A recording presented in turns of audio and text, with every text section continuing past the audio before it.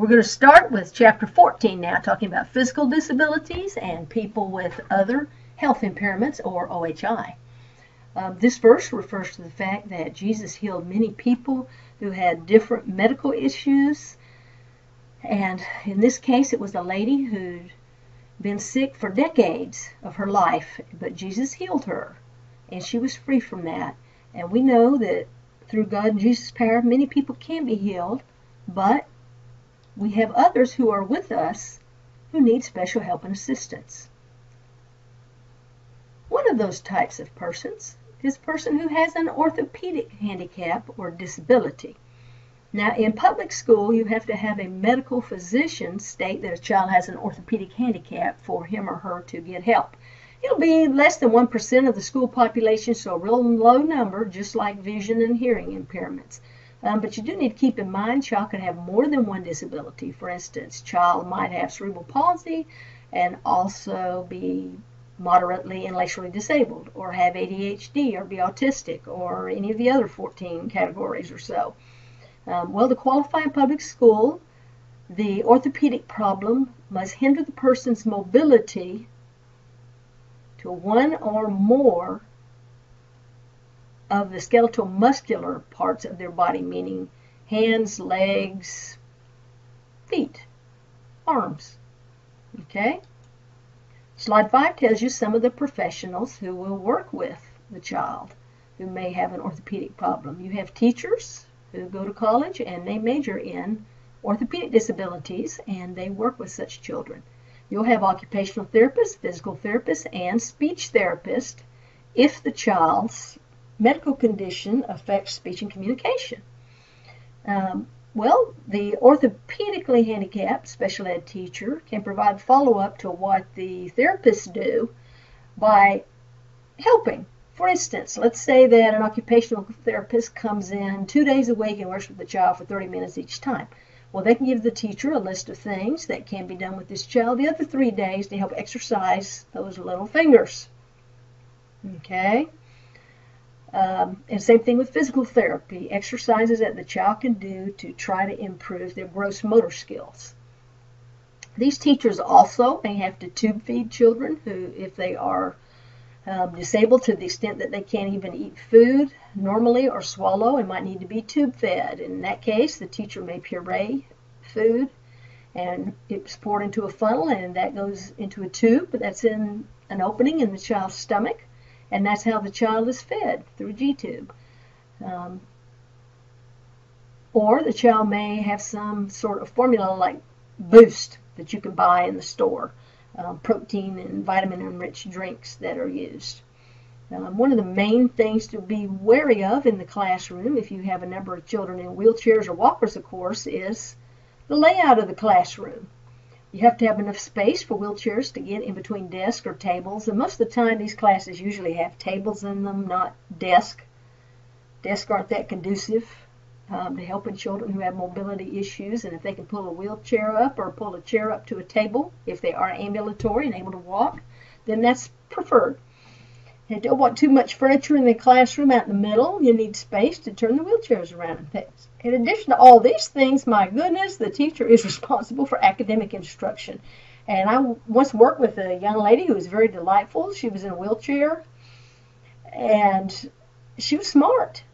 And I would go in every day and work with her when I was doing an internship at a school up in Columbia. And it really taught me a lot about compassion and working with someone with that type of special need, because she tried very hard to do what she could do, and I admired her for that.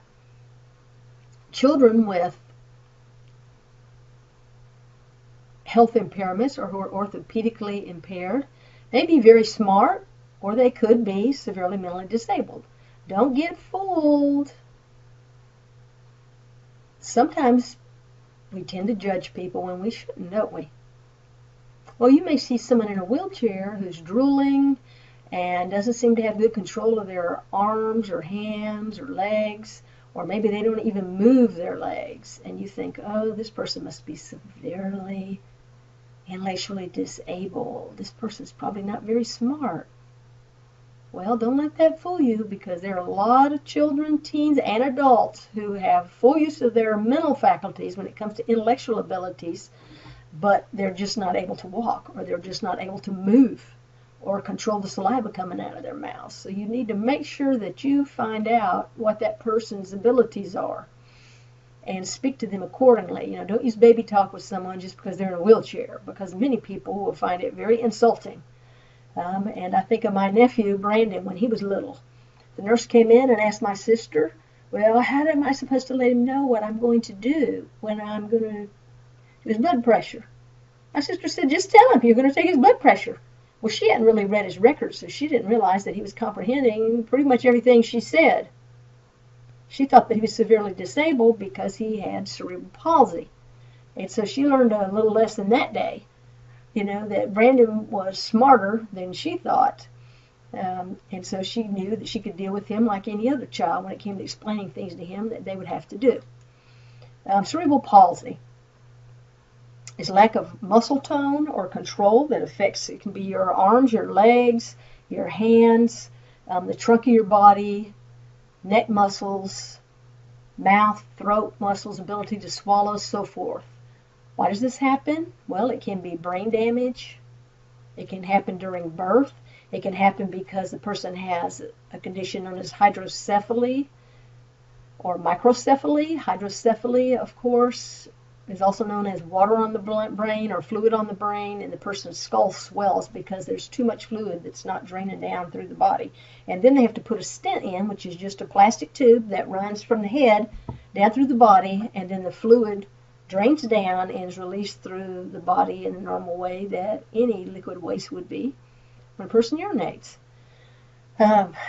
People with cerebral palsy sometimes wear these plastic molded shapes on their legs. They're known as AFOs. That's a short name for them.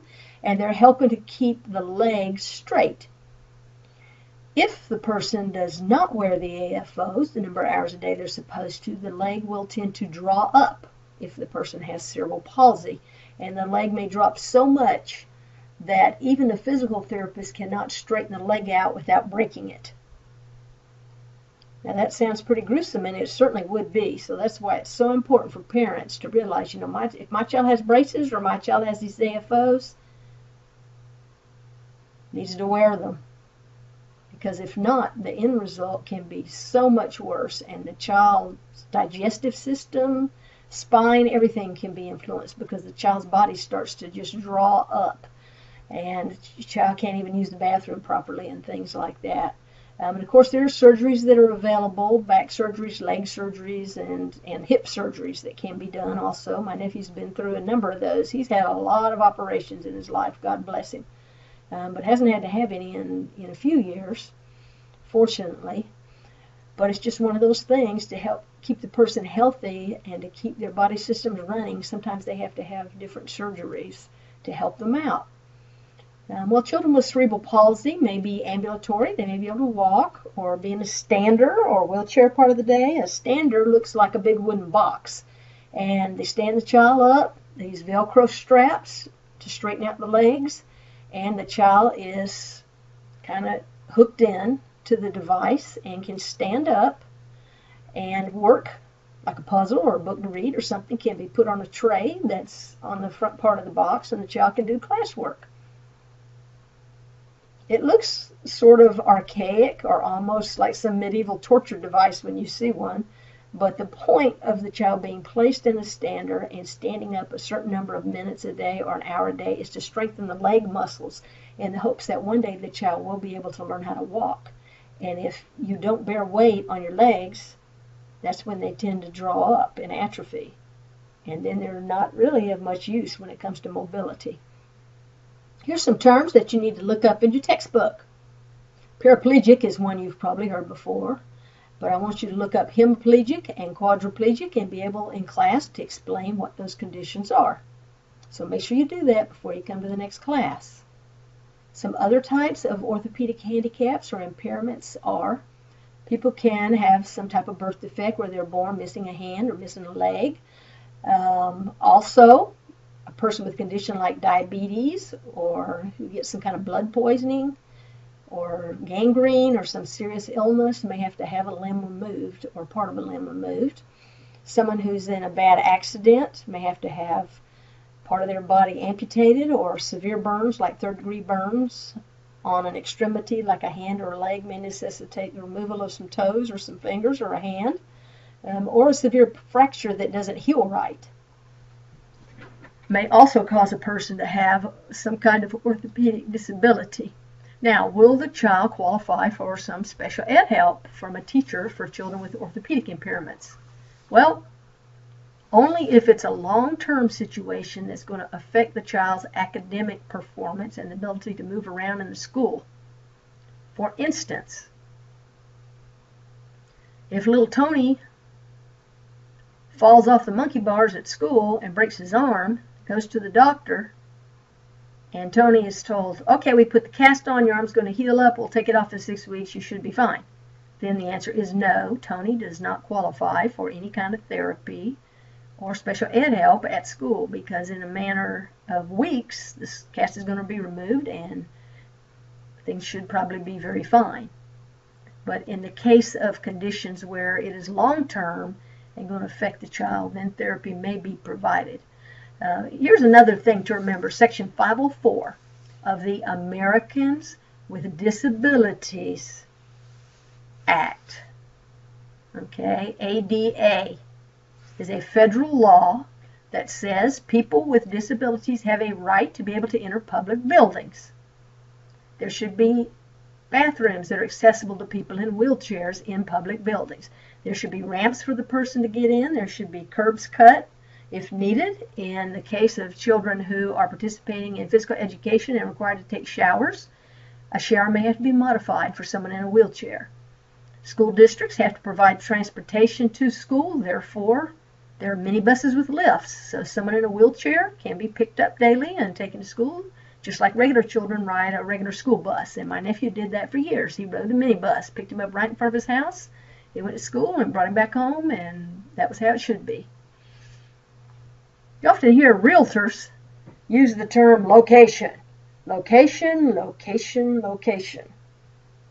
Well, if you're a teacher, if you aspire to be an administrator, then you need to think about that when it comes to children with special needs. If children have mobility issues, it might be good to place their classroom in a central area in the school where they're able to get to many of the places they need to go on a regular basis, such as the library, cafeteria, or go out to the playground, getting on and off the school bus easily, especially having a covered area to get on the bus in case it rains, or if you're in a place where it snows, when it's snowing or icing, because it's going to take the child longer to get on the bus than an average child who may just kind of run out the door and jump up on the bus. So you have to think about those things. So the place where those classes are located in the school can be very important, and also very crucial to seeing that the children are included in things. If music takes place in a trailer, a portable, out behind the school, and there's no ramp, the children can't go to music class and participate with other children. So district may need to either move the music class inside for a year or two while the child's there, or they may need to build a ramp. And I worked in a district before where we had to do just that, build some ramps so the children could get out to music and art. And before I was special ed director, those kids didn't get to go, which was against federal law. So I had to put my foot down on that and say, these kids have a right to be out there and you have to let them go. So we had to do some of those things.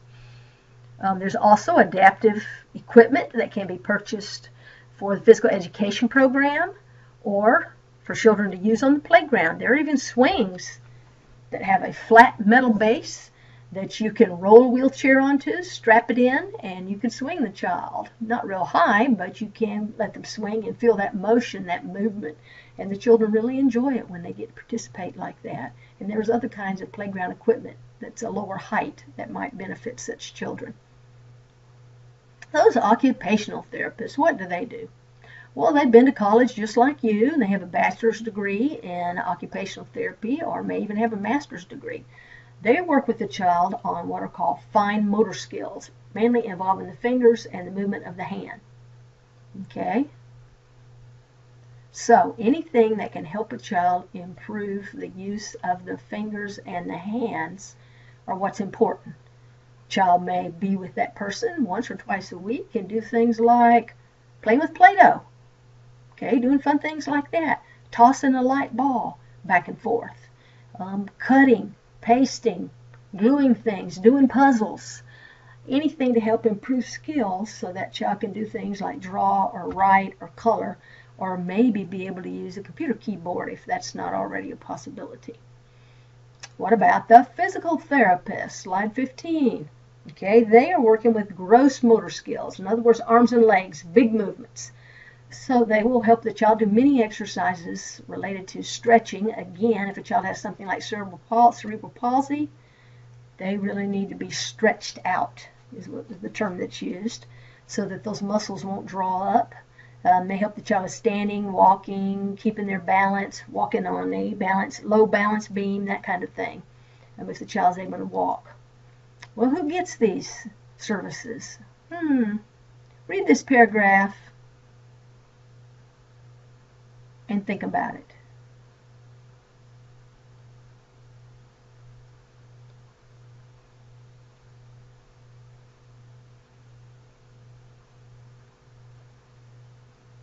Will this child qualify to receive occupational therapy on his hand at school?